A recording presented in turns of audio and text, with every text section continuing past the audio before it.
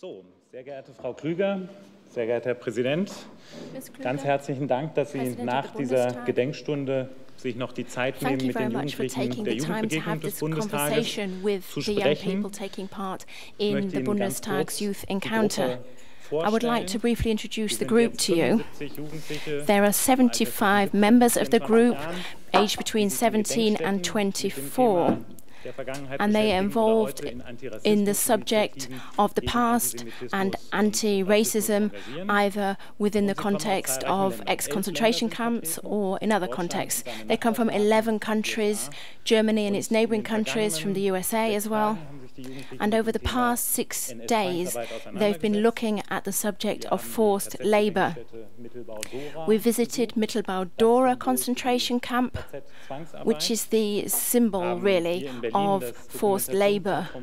And here in Berlin, we visited the centre in Schöneweide, where we concentrated on civilian forced labour. And we also had discussions here at the Bundestag with regard to the subject of compensation for forced labourers. And we also talked about modern forms of forced labour, modern forms of slavery in all countries across the world, but including here in Europe. And yesterday we also had a conversation with 3 contemporary witnesses who had been forced labourers themselves. And the participants have now been preparing themselves, and they'd like to ask you some questions, but perhaps both of you would like to say a few words before that. Yes, I would like to welcome you all very warmly once again. I did so before during the plenary debate. I wanted to give you really a very warm welcome. I think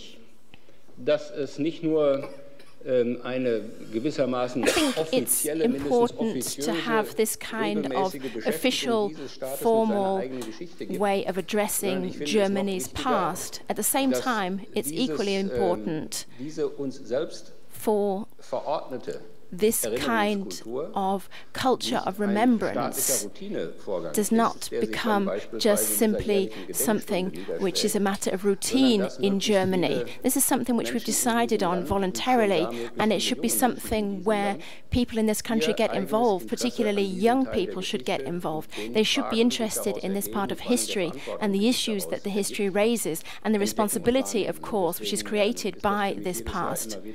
So every year it's very encouraging for me to see these groups of young people and to see that not only do we find sufficient numbers of participants to take part in this youth encounter. In actual fact, usually there are too many applicants, and my impression is that there are still as many people wanting to take part as was in the past. Of course, these events are further and further back in the past as time goes on, and at some point there will be no contemporary witnesses alive anymore. So people might be worried that there would be no interest in these events of the past at some point. But every year I become more and more sure that there is no need to worry about this, and that this really is one part of the DNA, if you like, the historic DNA of Germany as a country. And this kind of event makes that clear. And this is a great pleasure that that is the case. So it's good that you are interested not only in this issue, of course, but mainly in this issue, and that you've been looking at it in such detail over the last few days, and I hope that this interest is maintained in the future.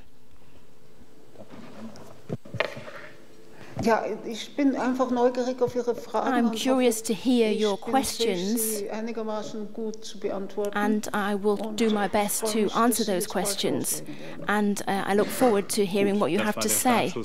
So that was the starting point. Who would like to put the first question?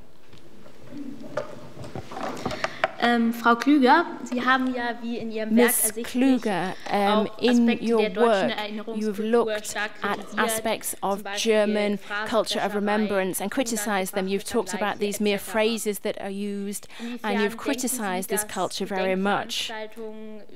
To what extent do you think that events of this kind can make an active contribution to fighting neo-Nazism and anti-Semitism in Europe, amongst other things?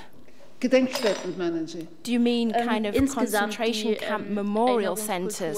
No, I mean the remembrance culture, this kind of trip that we've been involved in. the idea of people looking at events of the past in order to fight against anti-Semitism and racism in the future. Well, first of all, I would say that when you see these plaques which have been put up for remembrance, or when you go along to these remembrance centres, then it's something you should do for yourselves, for your own, in your own interest, if you like, rather than thinking about the effects on other people. It is really worth going along. It's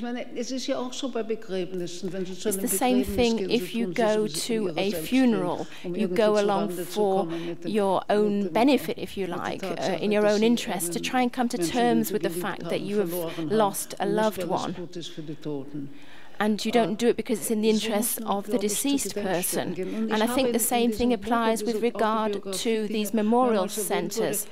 And in my autobiography, which has been mentioned several times, I was fairly critical about these memorial centres, these ex-concentration camps. But I did write that book 20 years ago, and I have to say that in the meantime, so much has changed, and the same applies to these memorial centers, these ex-concentration camps in Germany.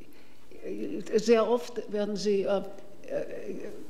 gescheit und klug und so very often people organize them in a very clever and intelligent way, and I think that they can have an educational benefit, and they probably do because of the way that they are organized. But what I am slightly concerned about is one thing. With regard to these memorial centres, it's important to look to yourself and to ask yourself questions about why you are going there. If you think, oh, well, I'll just cry some bitter tears about what happened and that makes me a good person in some kind of way, and that takes you further away from being able to look at things in an objective fashion, I think, from really being able to look at what happened. And it stops you, I think, from drawing the lessons which need to be drawn for the future if you're just kind of navel-gazing, if you like. And I think the concentration on the Nazi period can also promote radicalism.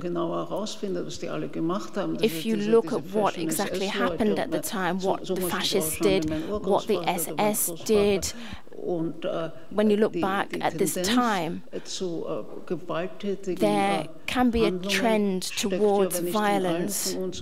And I think probably many of us have this tendency towards violence, towards aggression.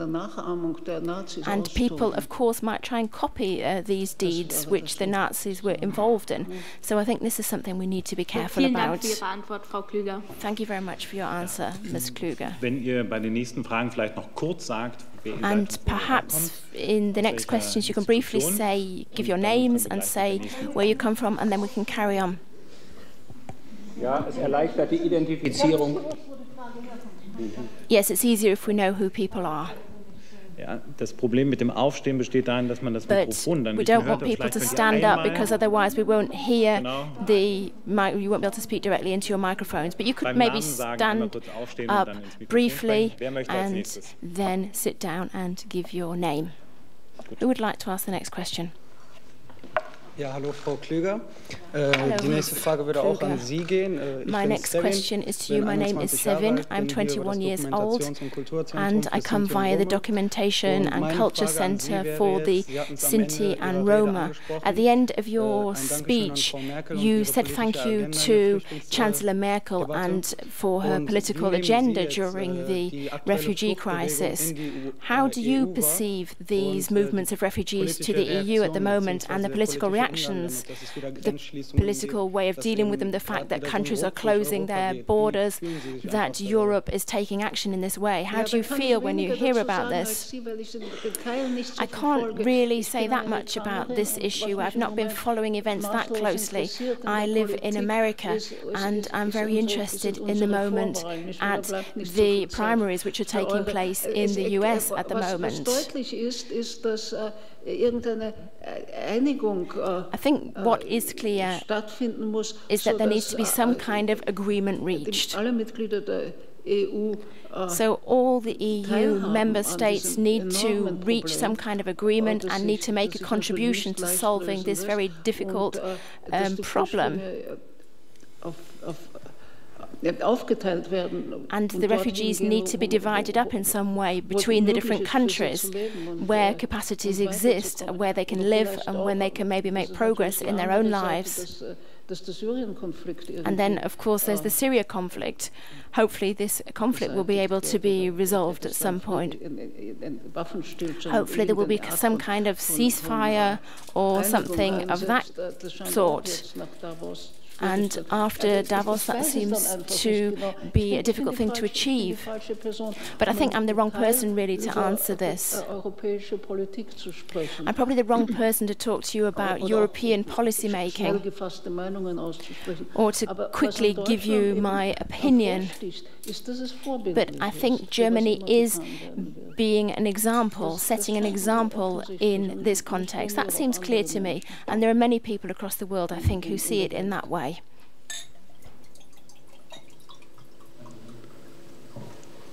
Ja. Hallo. Ich habe Sie gesehen. Hallo, ich heiße Corinna. My name is Corinna. I come from the US, and I'm from the Aktionssühnezeichen organization, and I've been involved in the center in Brandenburg with regard to the subject of euthanasia. I would like to put a question to Ms. Klüger and also to President Lammert. Perhaps this is just adding to the last question in a way, but I would like to hear your opinion on the culture of remembrance. What role should the culture of remembrance play in policy making, the policies towards refugees today, and the mood that we are seeing here in Germany at the moment? Für Flüchtlingspolitik gegebenenfalls spielen kann, ja.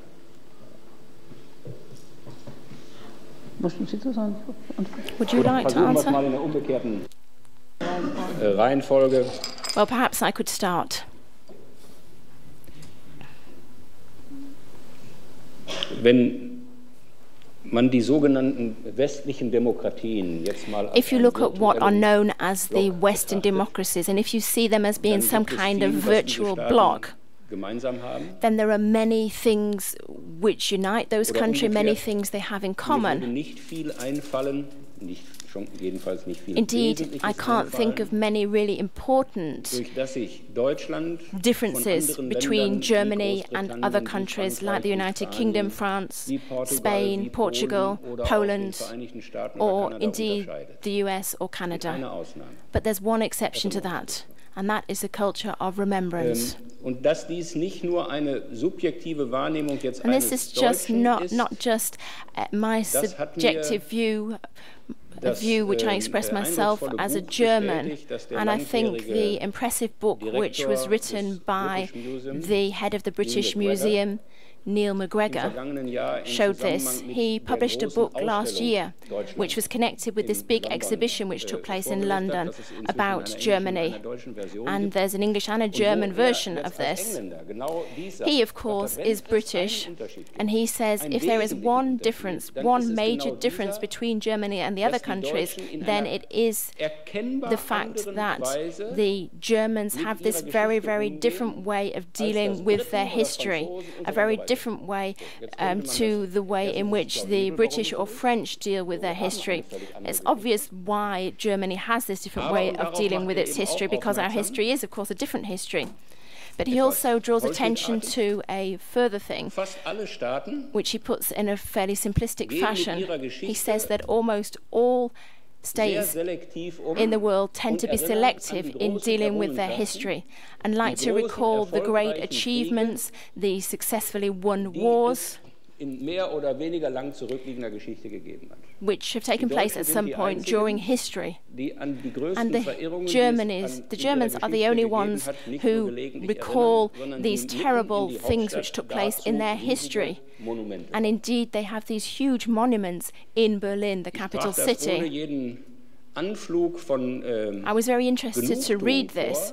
It wasn't something that made me feel self-satisfied, because I could straight away explain why I don't see that there are the same needs amongst British people, French people or Polish people. We have this need to deal with our history, and we make sure that we do indeed address our history. As to the question of what role this is going to play with regard to refugees, I think one can only speculate here, really. I can't really give you a general answer on behalf of everybody. Dass es jedenfalls für eine Reihe von handelnden Personen, what I can say, though, is that there are a number of important figures, including the Chancellor, for whom this culture of remembrance does play a role. Of course, this is not the only thing which motivates them. Of course, that would not be sufficient if we look at the issues which need to be tackled. Gutgläubigen, aber auch naiven Verständnis. It would be a little bit naive, perhaps, to deal with the refugee situation by trying to kind of compensate for past errors which have been made in history. I think that would be slightly naive. But of course we do have this awareness of the special German history, and I do think that that plays a role for many people. Perhaps I can give you a personal example. I don't need to refer to other people, perhaps. Das ist im Augenblick natürlich das dominierende Thema der Of course, the refugee situation is the main topic at the moment in Germany, in the public arena, in the media, etc. Wenn ich jetzt gerade auch Anfang des Jahres bei den vielen Neujahrsempfängen unterwegs bin, immer auf At the beginning of the year, I have a lot of New Year receptions to visit, and there is one thing that I point out there. Einer solchen Weise in Frankreich und Italien und Spanien nicht vorgetragen würden. These things which would perhaps not be told in this way in France or in Spain or in Poland. Dass ich immer wieder sage, wir haben jetzt einen Haufen Probleme. One thing I repeat again and again is that we do have considerable problems to tackle because there is no European answer to the problem at the moment.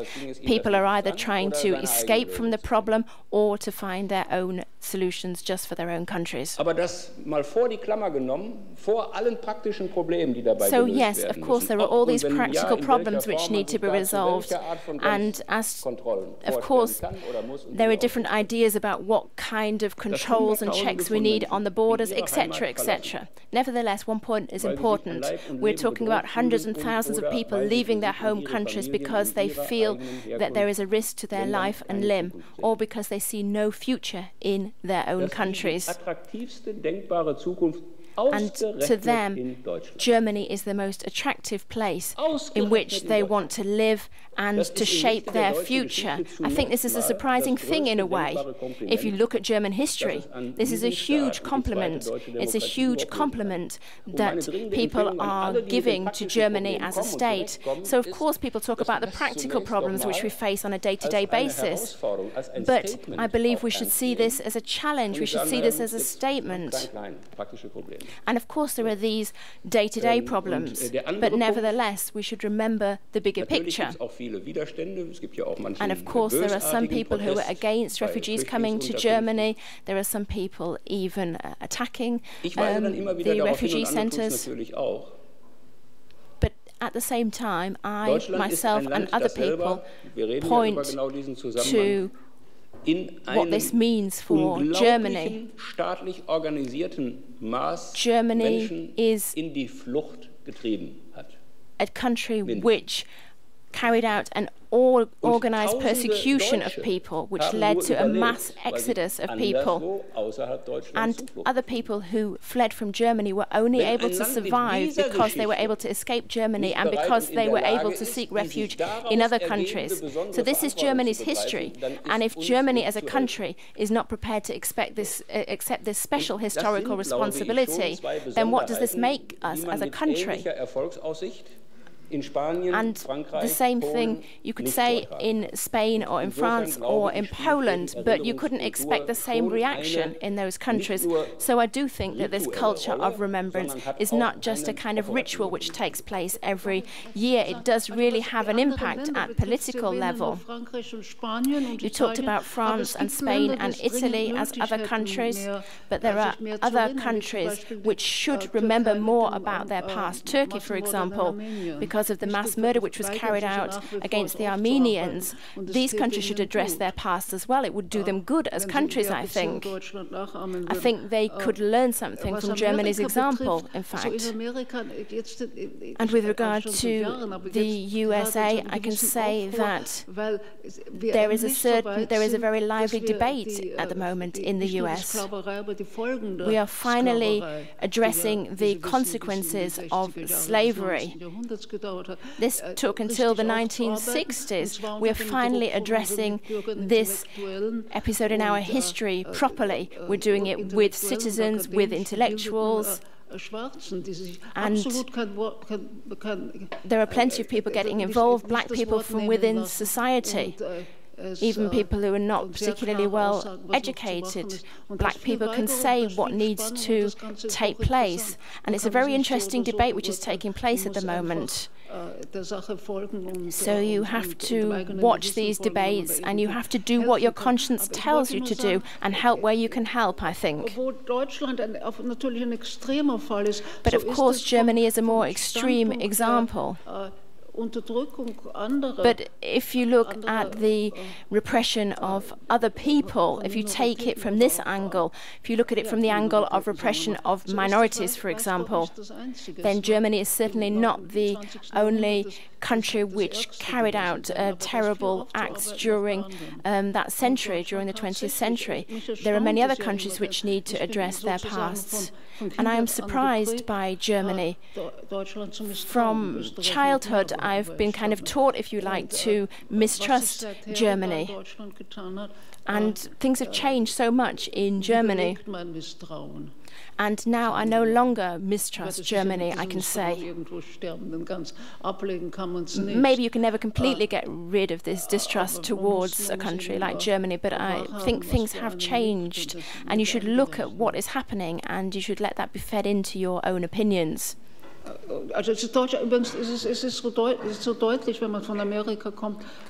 it's clear when you come from the USA because there are these debates going on which take place. There are these flags which are being flown, and those are often right-wing radical groups. And in Germany, you only see flags when soccer matches are taking place, and I think that's quite a good thing. Ja, ja, mein Name ist Christian Philipp. Ich bin Freiwilliger in der Gedenkstätte Buchenwald. Und meine Frage an Sie, Buchenwald Memorial Center. And my question to you, Mr. President, to you, Ms. Klüger, relates to what you just said, actually. How do you perceive the current development for Jews living in Germany today, where Jews actually think about emigrating again? How do you see their situation, and what kind of opportunities do you see for the government to act or to intervene? Die Frage ist, was ich davon halte, dass Juden sich jetzt so sehr, manche Juden sich so sehr you mean that the Jews are, some Jews are afraid of rising anti-Semitism, that they want to emigrate from countries like France and Germany? Ich nehme an, dass es doch nicht sehr viele sind. Well, I don't think it's that many, really. I think it's an idea that many people might ponder with, but very few people actually do it. Like the French say, we don't want to live without Jews, so please don't emigrate. Apart from the fact that life in Israel is by no means less dangerous than life would be in France. I hope it's a passing wave, really. And it might be the consequence of spectacular but individual attacks. Yeah? Does that answer your question? Okay, thank you. Ja, also eine genügende Antwort im Sinne von abschließende, zufriedenstellende habe ich für mich nicht. I do not have a satisfying answer for me, at least not a conclusive answer, because, of course, I think that every Jew who does not feel comfortable here in Germany is one case too many. On the other hand, I see that there is a kind of meaning, maybe a little bit naive idea of a world without anti-Semitism, which does not exist. I think, for the reasons mentioned, anti-Semitism is under much stronger taboos here in Germany than in any other European countries. And it is not by accident that the figures we see from France are significantly higher than the figures for Germany. Not just concerns raised, but actual emigration figures.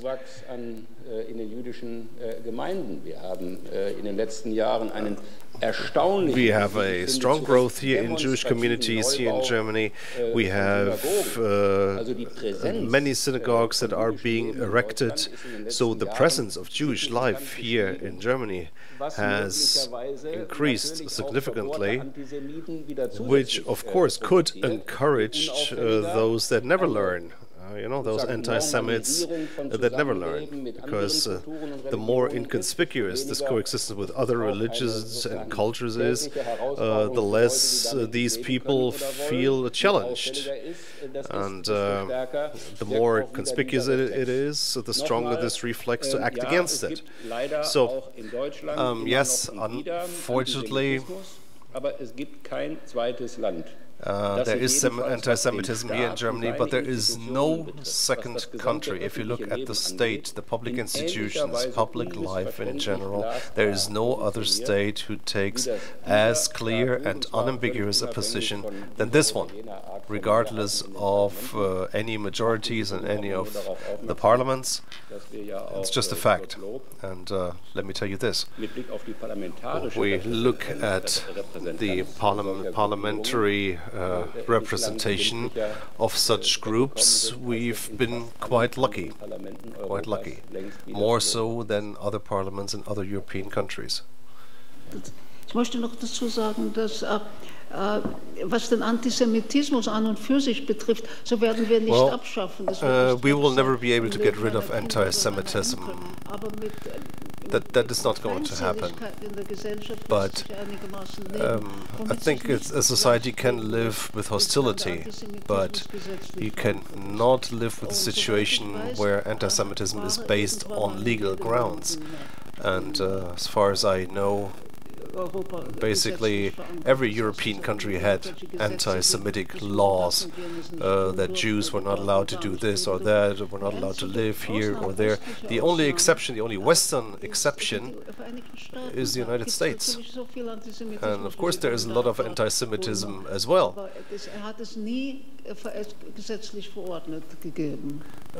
But it was never legally stipulated. Well, but the United States is a relatively young country, a relatively young state, and was actually born as a democratic state, whereas most of the European countries have centuries before they became democracies. No, I'm not saying the United States is a tolerant country. Ich sage nicht Fremdenhass, aber die Missachtung des anderen hat sich bei uns hier ausgedrückt in der Sklaverei und nach wie vor in der Behandlung von slavery and in the unequal treatment of black citizens and other minorities in the United States. But we were speaking about anti-Semitism specifically, and there was never any legally based anti-Semitism. And there was one exception during the Civil War. One of the generals who became president, that was Ulysses Grant, he tried to really displace the Jews from one of the states that he conquered, and the president, Abraham Lincoln, got wind of that, and he said, no, that's not possible, we don't do that, and within 2 weeks the whole issue was off the table.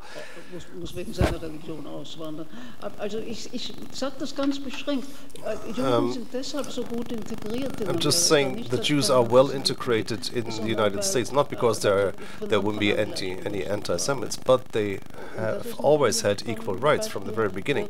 And this can, of course, be an example for others as to how to deal with people of a different faith, belief, or whatever. Ja, das ist klar. Guten Tag, ich heiße Alexandra, ich komme aus Russland. My name is Alexandra, I'm from Russia. Und wie gesagt, Zwangsarbeit ist auch heute ein aktuelles Thema. And forced labor is still a very topical issue. So my question is, what kind of measures did Germany introduce in order to avoid modern forms of forced labor, and are those measures sufficient, and do you need anything else, and if so, what other measures do you need?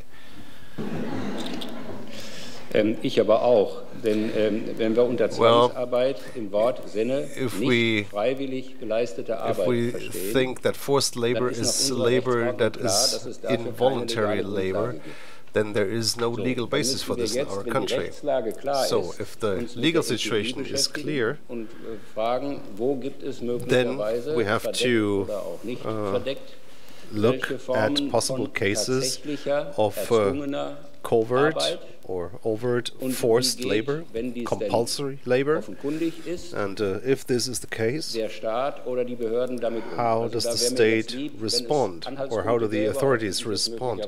So if you have any specific examples, that would be helpful, because following your generic statement, I do not see any legal gaps or do not see any legitimization of forced labor. Okay, maybe I can come in here. We spoke with representatives from the German Institute of Human Rights, which was founded with the purpose to observe forced labor, and she said the difference to forced labor during Nazi times is that there is no legal grounds for forced labor, but it takes more place on a private level, and when it came to Germany, it was mainly about human trafficking and prostitution, forced prostitution. And the question is, what can the state do to intervene more strongly, and also how can you avoid human trafficking with connection to the labor market? Yeah, well, actually, you hear that also voluntary prostitution quite often is converted into forced prostitution. It's usually young girls who are trafficked into forced prostitution and don't find a way out. I don't know if this is the case for Germany, but prostitution is a very, very difficult issue. And another question is, of course, what's the benefit when you look at forced labor or sweatshops in other countries where products are being produced that are sold cheaply here because people in other places are actually forced to work, and the force can also mean that they don't get enough money, and thus they are forced to work 16 hours and more. So those are really questions that relate to that. Wenn nicht nur über Einrichtungen, die professionell sich mit Menschenrechten beschäftigen, sondern allein there are organizations that deal with human rights professionally, but if you walk through this world with open eyes, then of course you will see that there is not just general prostitution, if you will, but also forced prostitution, which of course is not subject to any legal protection, but wherever it can be identified, it is, of course, action is taken, of course, against it. And there's another issue that deals with refugees and open borders and displacement. I don't know how many times the German Bundestag dealt with the legal framework for prostitution in general, and also how to combat criminal offenses in this sector. So without having the figures here, I believe that if we look at the crime statistics, the big share of forced prostitution is imported crime, which of course is related to the social conditions in countries like Romania, Bulgaria and others. Another problem we wouldn't have if there were no open borders in Europe, and if there were no easy import, if you will, of that kind of business models. So, yes, this is basically the same as before. The problem does exist, but wherever we recognize the problem, we combat it consistently, at least in Germany. I hope in other countries as well. But here in Germany there is a great sensitivity, not just for historic reasons, but there is great sensitivity when we think of prostitution, forced prostitution, because here in Germany we definitely have a very strong influence of the women's movement, who said this is an issue that affects this part of society, this group of society, exclusively, and it is important for us that it is in the public's awareness. So I'm sure there is documentation available from the Parliament's minutes, from other documents that would could give you an idea of the figures, which I don't have with me right now. Well, in the United States, the individual states decide whether prostitution is legal or not. And if you look at Nevada, where it is legal in the state, but is illegal in the city of Las Vegas, so you go outside the city and it becomes legal. So there is a lot of movement, if you will, going on. But it works in Nevada because prostitution is legal, and you see less forced prostitution than in other areas. Jetzt hattest du dich gemeldet, genau? Ja, du.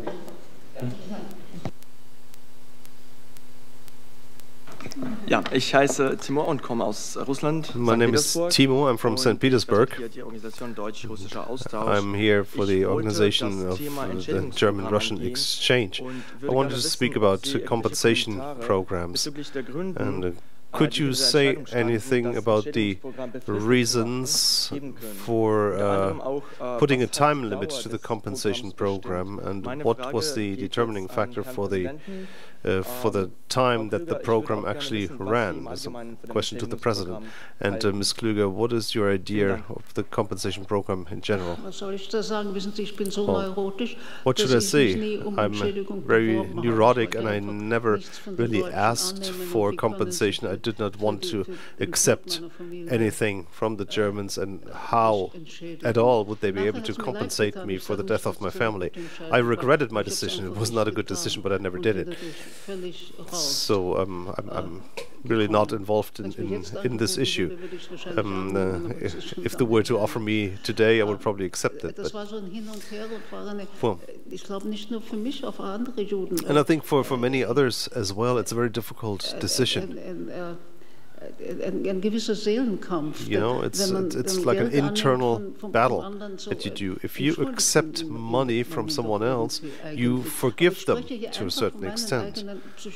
But I can only speak about my own psychological reasons, and based on those, I cannot really comment on these programs and how others see it. But many people actually managed to get a new start because of the compensation they received. So it was a very valuable contribution. If you listen to Germans, well-meaning Germans, but also in the speeches here in Parliament, Germans are proud of actually trying to do something, and they said that they did as much as they could. And although Mr. Lammert made a certain qualification to that, as we heard today, so that we always remember it can only be a limited form of compensation.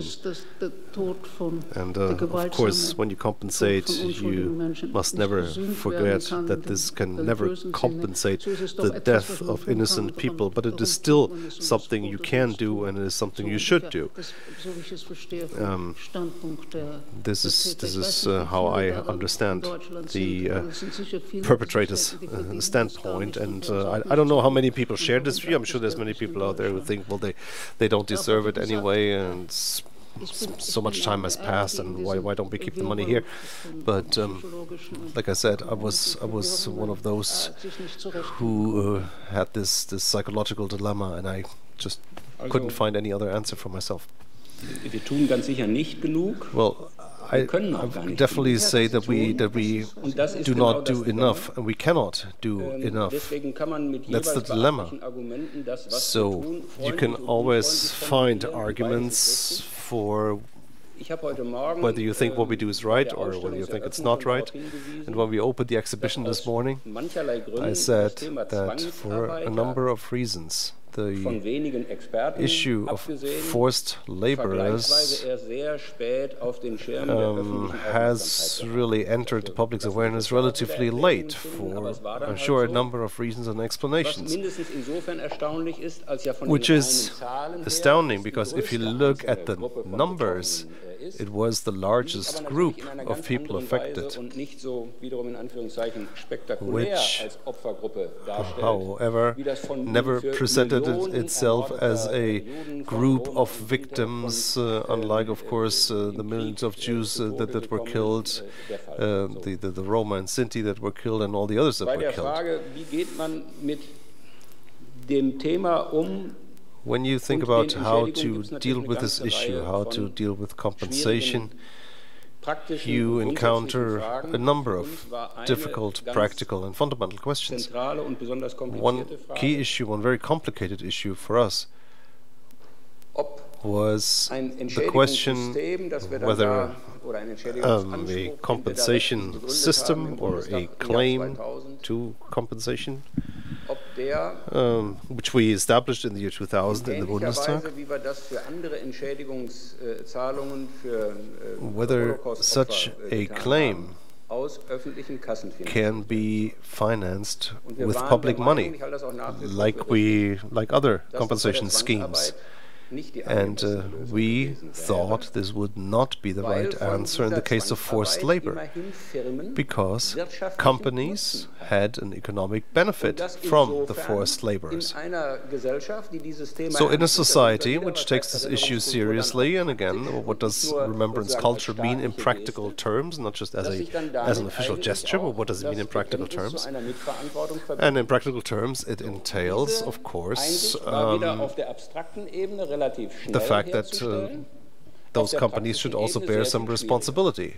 But to convert this into practical terms was very complicated, because many large companies who made a huge benefit from that no longer existed at all, or had taken on a new legal structure, or had been divested into many individual companies where the shareholders now sit in the US or in Canada or in other countries. I'm sure you get the picture, and I'm sure you understand how complex this whole issue is. And then you had many cases where the situation was okay, but almost none of them was, of course, willing to say, yeah, okay, let's do it. And you know, and then you had some companies that were willing to come forward, but many did not. So this took a lot of time, and with a lot of effort we managed to establish this foundation where the funds, 50% of the funds come from public funds and the rest comes from private industry. The other question was, who should be, who's the target group? And of course, again, you have arguments for all sorts of regulations. You could say that there can be a compensation claim only for a person who was a forced laborer, and not for any dependents who now file the claim. Again, there are arguments in favor of that, but there are also arguments, of course, against that. So it would be hard for me to say, of course, family members should be beneficiaries too. But the question is, for how long? For example, that's just one question. No, I'm not aware of any detailed regulations. I'm sure that back then we said, okay, this will apply from here till then, and after that the claim expires. Vielleicht ist es auch, wirft es auch Licht auf die ganze Frage, nach Amerika zu schauen, wo ich, wie gesagt, maybe you can look at the United States again. Der Anspruch gestellt worden, dass there, for a long time,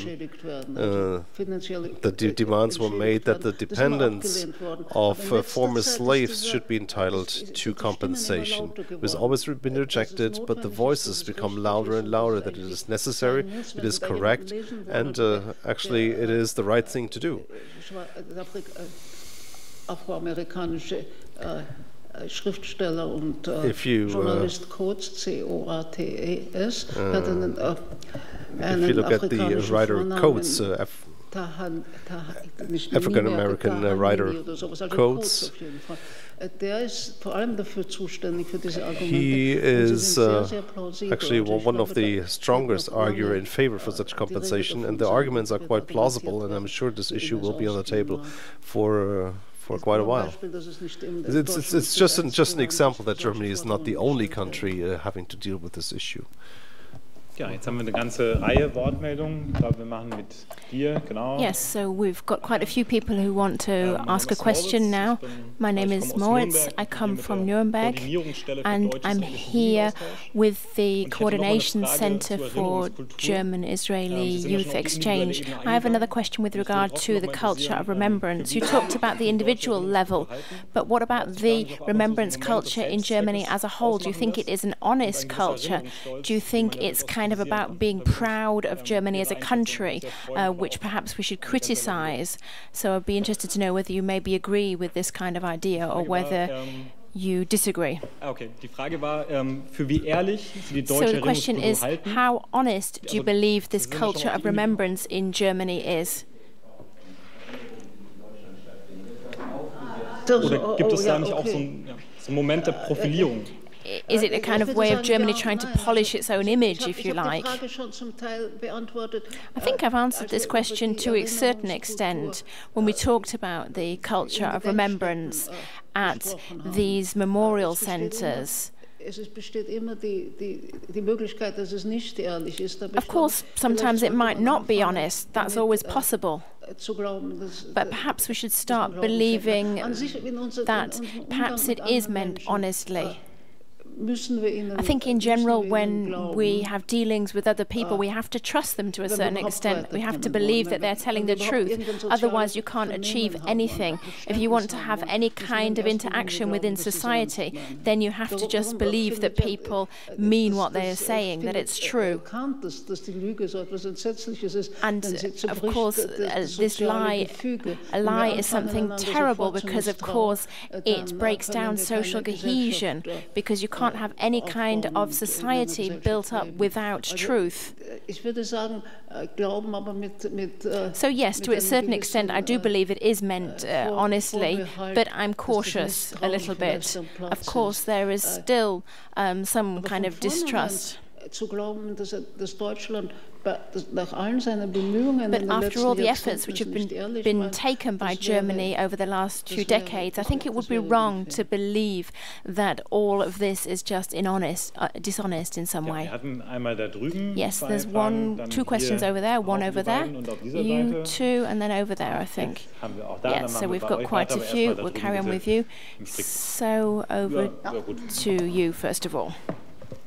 Hallo, ich heiße Betunis My name is Betunis, für die Bundeskoordination and Schule ohne I'm here on Rassismus behalf hier. of the School Without Racism group. My impression is that German politicians, because of Germany's history, is very reticent with regard to the Middle East, for example, with regard to criticizing the Israelis, the settlement policy, or the distribution of water resources, for example, because Germany is very scared of being seen as anti-Semitic. So what kind of position would you like Germany to take in the Middle East conflict? Of course, this friendship with Israel has to be maintained, but would it not be possible to react in a more neutral way and to interact with both of the parties active there and to support the peace process? Which peace process do you mean?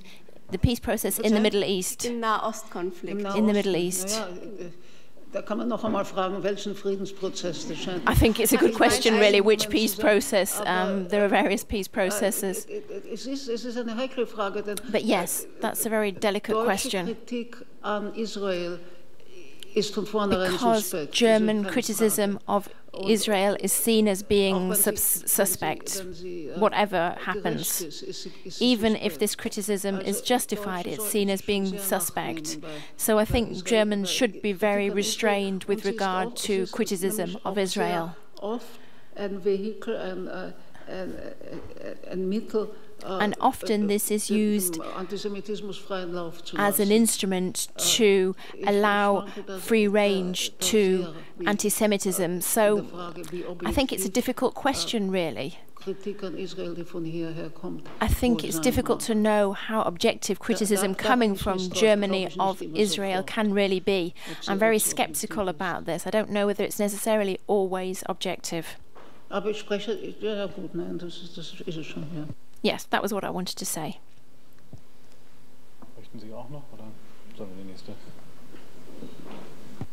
Also, ich bin natürlich mit der Bemerkung von Frau Klüger sehr einverstanden. Of course, I completely agree with what Ms. Klüger said. Dass eine deutsche Kritik an israelischer Politik an illusion to believe that German criticism of Israeli policymaking would be taken as seriously as French criticism, Italian criticism, or Danish criticism. So it would not make any sense. This is about perceptions when it comes down to it. There are plenty of people who say that the Israelis have a hysteric need for security. Plenty of people around the world can say this, but a German can't say this, and that shows the very core of the problem, I think. And this is very thin ice here, I think. You have to be very sensitive in your approach. And because of some of the experiences, some of the events of recent history, I do believe that a relationship based on trust between important political figures in Germany and Israel has been created. It has grown up over the years, and I believe these good relations increasingly offer an opportunity to talk frankly about difficult questions. But if you talk openly about these questions publicly, then there is a different perception. And by the way, that brings us back to the issue of the culture of remembrance. It's about the Israeli culture of remembrance. Sometimes I talk to Germans about the importance of the culture of remembrance, and I try to tell them why I believe it's so important, why it's so vital really for Germany. When I do this, I make a comparison. I say nobody can escape from their own biography, and the same applies to countries. You can't simply say, I don't want to have anything more to do with that episode in my life. This is in the past, I'm not interested in it anymore, and I don't expect anybody else to be interested in this part of my life. What we know from life is that these are things which other people who experience them remember very starkly. They remember exactly what happens. This is something which is etched in their memories very, very strongly. So you cannot get rid of, leave behind your own past. The same applies to people as to countries. So you always carry along your history, your past with you. And this may sometimes mean an advantage for you in the future, but it also may mean a disadvantage. It may be a kind of burden. But, Mr. Lammert, you talked about Israel having a kind of almost hysterical need for security, but you do have to bear in mind the threat posed to Israelis, particularly when you have these rockets flying around. And to a certain extent, you could say that Jews are nowhere in the world as threatened as they are in Israel. So I would say the need for security is not a hysterical need for security, but a justified need for security. Of course, that's not to say that the policy making carried out by Likud is justified. That's a different question. Yes, over there were some questions. Perhaps you?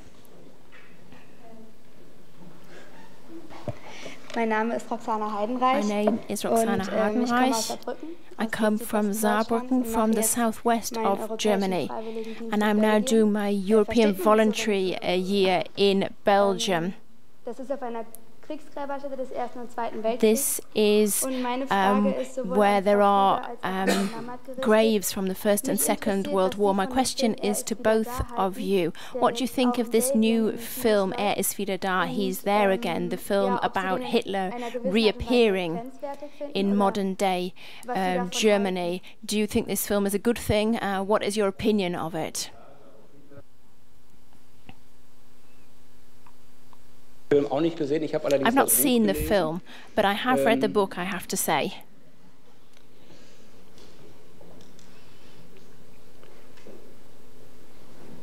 Also der einfachste Teil der Antwort. Well, let me try and give an easy answer to begin with.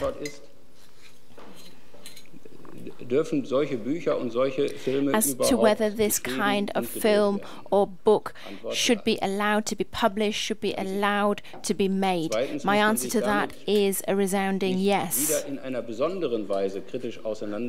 But as to whether we should have a particularly critical approach, I do think it makes a difference whether it's Otto saying these stupid things or whether it's Hitler saying these things, even if this is a kind of a false and acted Hitler.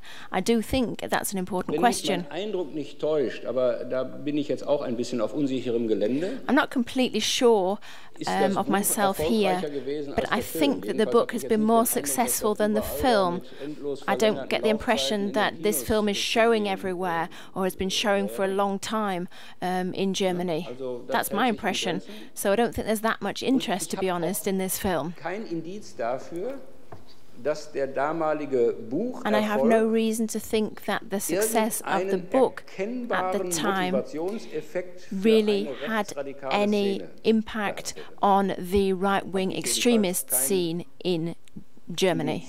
I've never heard anything about that. I don't think that any right-wing extremism was motivated at the time by the book.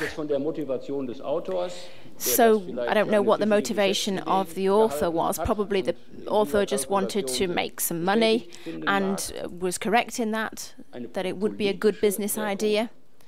But as to any political impact of this film, I don't think that there has been any political impact from this book or film. And of course, people outside Germany have been talking about the fact that this book has been published in Germany and has been successful. And people may have been worried about that, but I've not heard anything about people being concerned about this book being published, but maybe you have a different impression from a Belgian perspective, for example. Well, what I notice in Belgium is that people in Belgium make fun of German history a lot, particularly the history of the Nazi era. They see this as being something humorous, and the film begins with lots of humorous scenes. And that's why it's been fairly successful in Germany. And where I work, the team members have said that they want to see this film. So that's why I was interested to know how this film has been received here. Thank you very much for your answer. Perhaps I would like to ask you, who's seen this film? Oh yes, quite a few of you. Quite a few. How many of you read the book? Almost as many. Does anybody think that this sort of thing shouldn't be allowed? Or what was your view of the film? Also ich habe ihn auch, genauso wie Roxana eben schon gesagt hat, like Roxana said, I thought it was a very funny film at the beginning, but towards the end I was just really worried about this, because there were some quite realistic scenes, some real scenes that were taking place. And these scenes were actually used in the film, these real scenes, and then I didn't think it was funny at this point. So I was left feeling, oh, perhaps that is possible, and so I saw it as a kind of warning and admonition, really, about what could happen. Ich habe jetzt nicht den Film gesehen und I've auch not nur einen seen kleinen the Ausschnitt film, aus dem Buch and I've gelesen. only read a short excerpt from the book. But as far as I can tell, it was really more making fun, if you like, of the Nazis in the terms of what uniform they wore, the way they spoke. It wasn't making fun of the victims. So, as you say, Mr. Lammert, I don't think this is going to be very interesting for neo-Nazis, for example, because in a way they were being made fun of. It wasn't a film making fun of the victims of National Socialism. Ja, vielen Dank. Thank you very much. Aus einer französischen Perspektive habe I ich can say den Film, from a French perspective that I thought the film was humorous. But at the end of the film, the lesson is that National Socialism, the Nazi period, could come back in a different guise in the future. That's the lesson to be learnt. But we don't have this in France. People make fun of the colonial history. Perhaps you could maybe summarize what actually happens at the end of the film, because I haven't seen the film.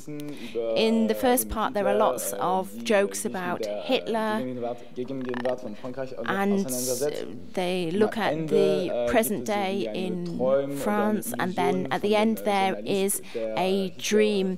It's a dream of the journalist who is following Hitler. And he believes that National Socialism really could return. Yes, so I think that's it, more or less. Right, okay, I think we've talked about the film for long enough now, and I know there are lots of people who want to ask questions. Let's go over to you. My name is Lieta Berjokova. I come from the Düsseldorf Remembrance Center. And Mr. President, I would like to know to what extent you want to be involved with the second and third generation in the future, the second and third generation of Nazi victims, so the descendants, if you like, of victims of the National Socialists.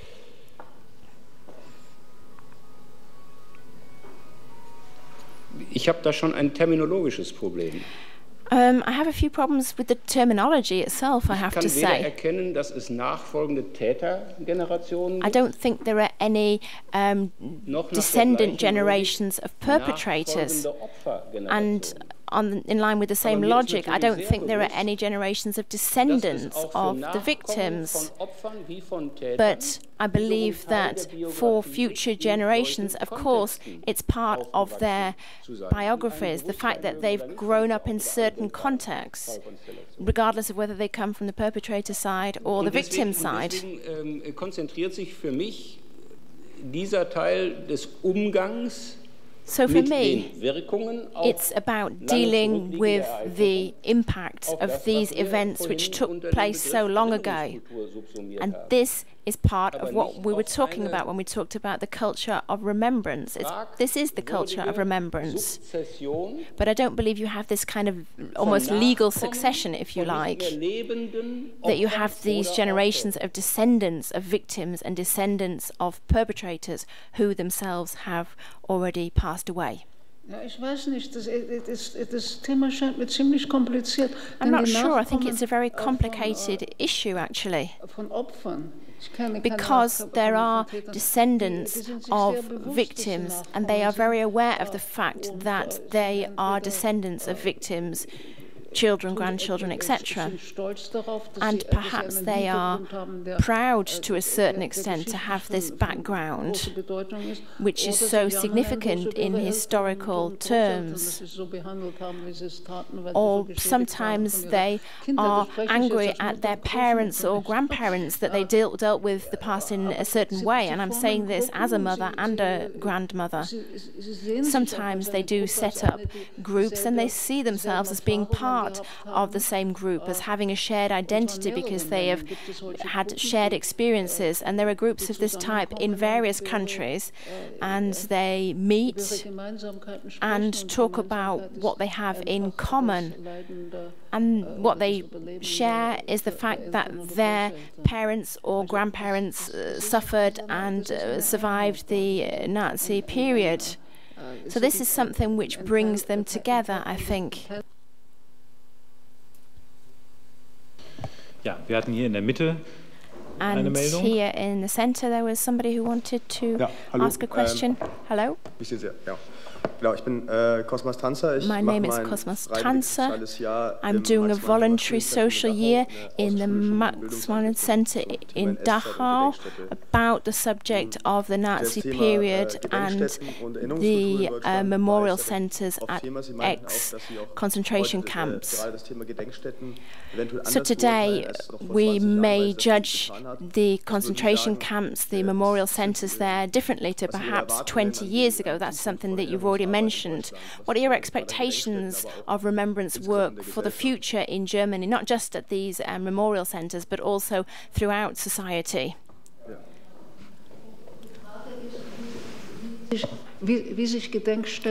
So the question is how these memorial centers can be seen, what role they should play in remembrance work. And yes, do you have any particular expectations of the work of these memorial centers? Yes, for example, or in general maybe for the culture of remembrance in Germany. I've not really thought about this issue, I have to say. So much is dependent on coincidences, I believe. And I think what is happening in the Dachau Center is great, really. I have a lot of respect for what is going on there, for the people working there.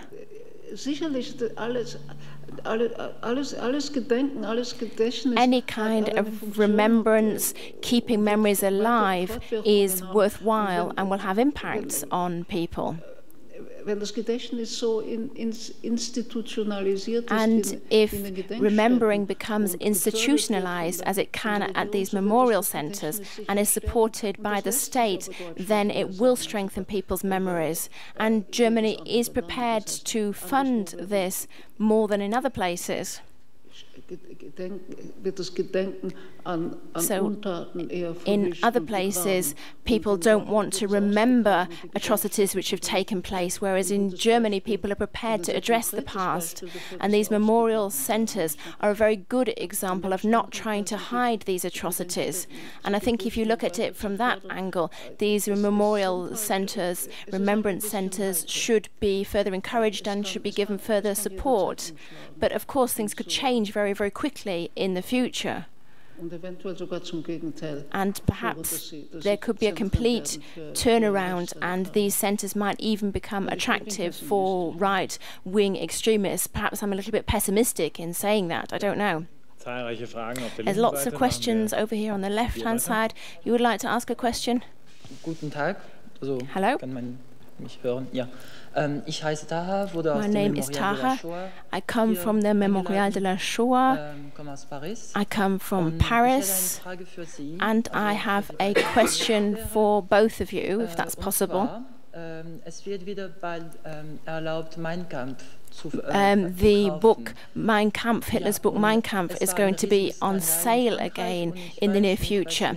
I know there was a big discussion in this about in France about this, but what is your view of this? What do you think the impacts might be of this book being able to be sold once again?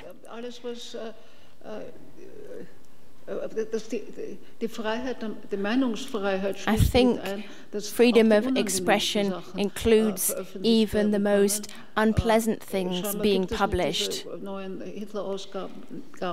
And there is a new version of this book. There is a particularly large degree of editorial work which is necessary, but I haven't really looked at the discussion about this editorial work in detail. But I would like to know more about it. But in general, I was against the fact that Mein Kampf couldn't be bought on the normal book market, because I believe that you should have an open debate about this kind of ideology. I think that is important. That is what you do in a democracy. Written things, books should not be banned in a democracy. And I also don't believe that any kind of drawings or symbols should be banned. I don't see why you shouldn't be able to show the swastika, for example. Because if these symbols are banned, then people have some kind of eagle symbol, which is of course meant to symbolize exactly the same thing.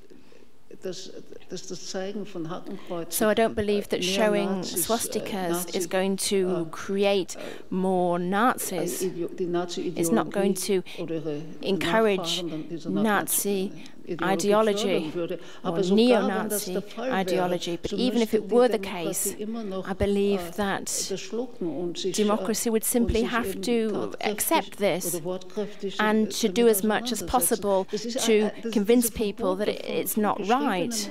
Because I think that banning the written and spoken word has always been something which dictators have done, and including the kings, and this is not something which we should repeat in the future. And I think even in Germany there are too many things which are banned. And there has been this criticism of the new edition of Mein Kampf.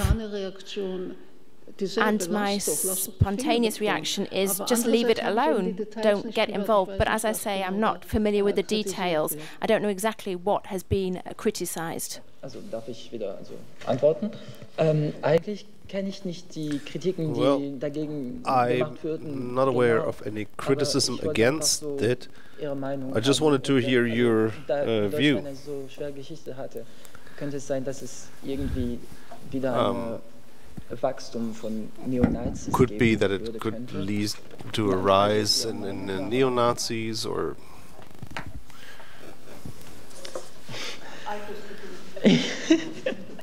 Entschuldigung.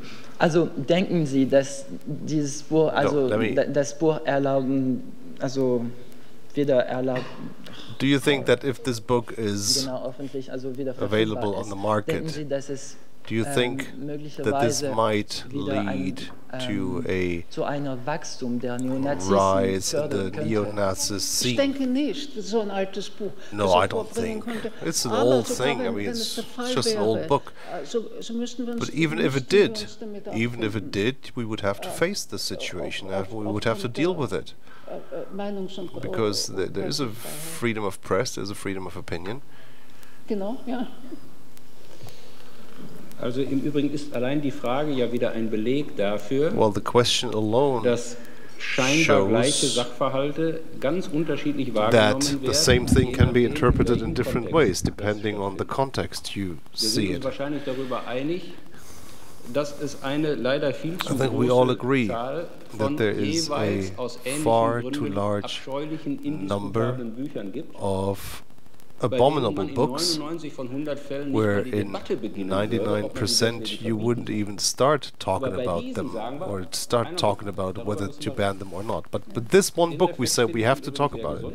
It's a very healthy reflex because, again, it forces us to ask ourselves, how do we deal with this thing? And basically, I fully agree to what Ms. Klüger just said. Außer den grundsätzlichen Argumenten, die Frau Klüger vorgetragen hat, noch zwei praktische hinzufügen wollen. Das eine ist ein historisches Argument, das andere ist ein there's two arguments I would like to add. One is a historic one and the other one deals with life experience. Let me start with this one. The safest way to make people curious in this book is to ban it from publication. Nobody would read this thing unless we say it should not be read at all. Then people will come and flock to read it.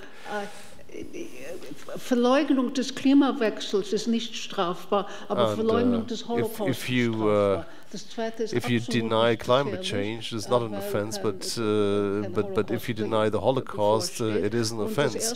The second one is not dangerous because the Holocaust is a fact, and the first one is very dangerous. But denying the Holocaust should not be an offense either. It's just a huge bunch of crap, so to speak. And there are facts. It did take place. There's no need for discussion at all. But why should it be a criminal offense? It's a terrible thing to say that Jews just made it up, that 6 million of their own people were killed, and everyone is outraged, of course. But on the other hand, I could also say, just laugh in their faces, you know. But once we have cases in court, and once people are sentenced for something like this, then that's when it becomes interesting for people.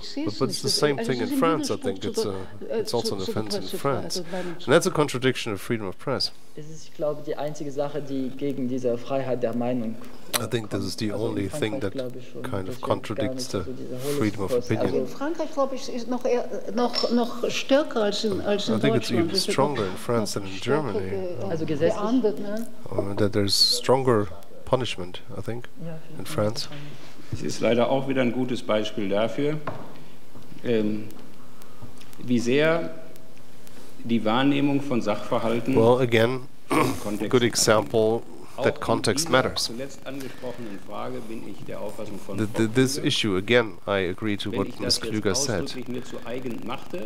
If I really took this position, there would be a great probability that tomorrow in the German papers, tomorrow in the international papers, you would read that President of the Bundestag Lammert proposes a lift of criminal offense for the denial of the Holocaust, and nobody will be interested whether there are good arguments. You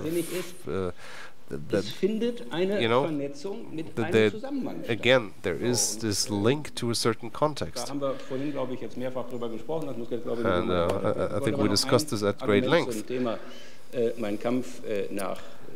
But let me get back to the book, to Mein Kampf.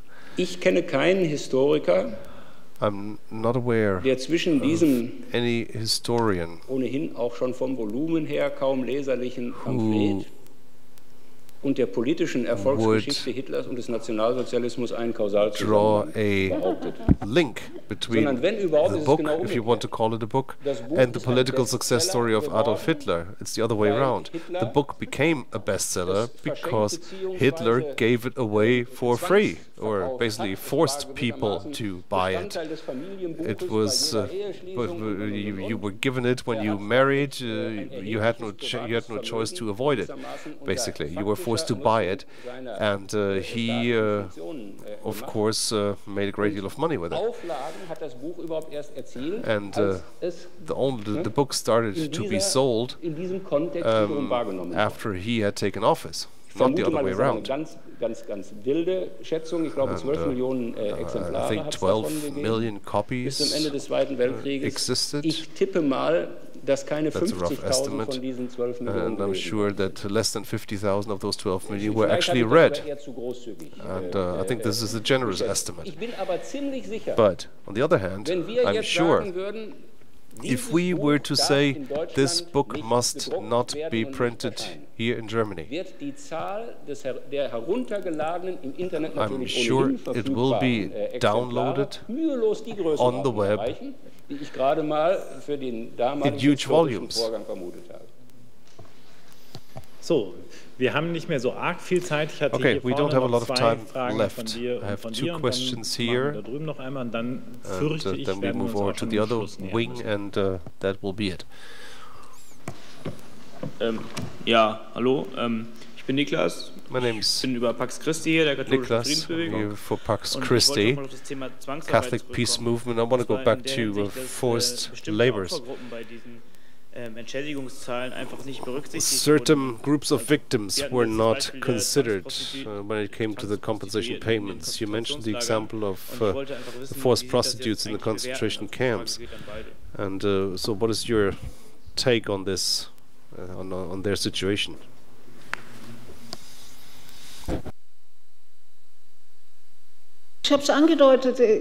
Well, like I said in my speech,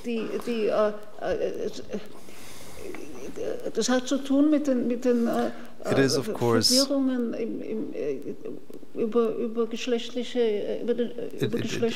has to do with a traditional notion on gender-related issues, which makes no sense at all, and in many, many ways.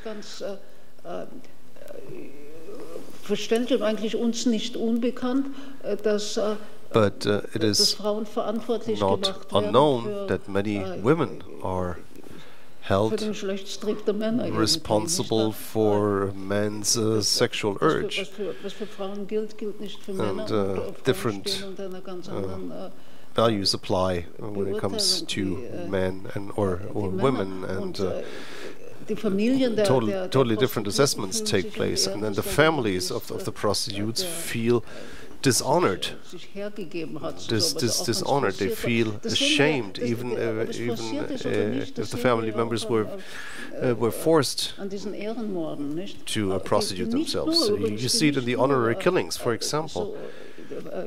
This question of honor, and this is not just restricted to Islam. We see it in our own history. If we see on stage, you're laughing, but ich dachte, da sei jemand, der was dazu sagen soll. Aber wenn Sie überlegen,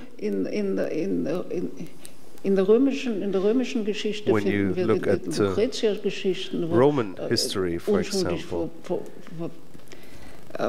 Vergewaltigte Frauen mit dem Tod bestraft werden. You read about women that had been raped and are punished by death. You see it in Kleist's works and in others. And when you see it on stage, you kind of understand it. You understand what's going on, but at the same time you say, well, this is just history, you know? But in this context there is a certain negligence when it comes to forced prostitutes. Maybe the idea, well, maybe they liked it, maybe they volunteered, etc., etc. But volunteering, that's an interesting issue. It was said quite often that the women volunteered. Every forced laborer volunteered if there was a job that was a little better and you had a better chance to survive, or where you were given better food. The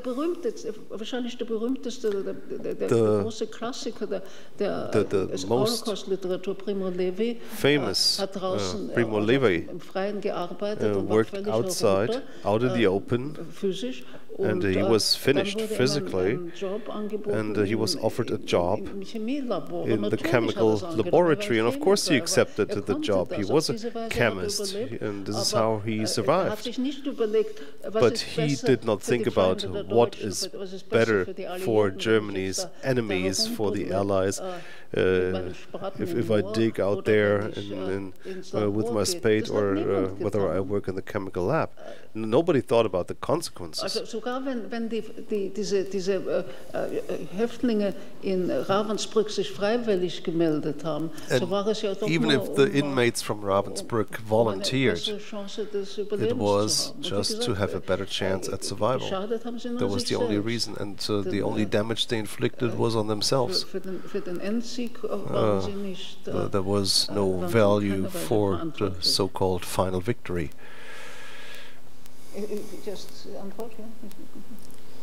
Also ich kann die Frage, ob es hier einen blinden Flecken gewissermaßen in dem Entschädigungssystem gibt, if you ask me whether there's a blind spot, so to speak, in this compensation system, I don't have a definite answer. But dass der hinreichende und auch einzig when you say hinreichend prüfbare Anknüpfungspunkt für einen Entschädigungsanspruch Zwangsarbeit ist und nicht die Art der forced labor das heißt, wenn Frauen should be the grounds for whether a person receives compensation or not the kind of forced labor. If someone was a forced laborer, then he has a right to compensation, but regardless of the type of work he did. Dann denke ich, mit Blick auf die Uhr leider letzte Frage. So, last question. Ja. Hallo, ich heiße Adamer, ich komme aus den USA, ich bin ein medizinischer Student an der Universität von Pennsylvania.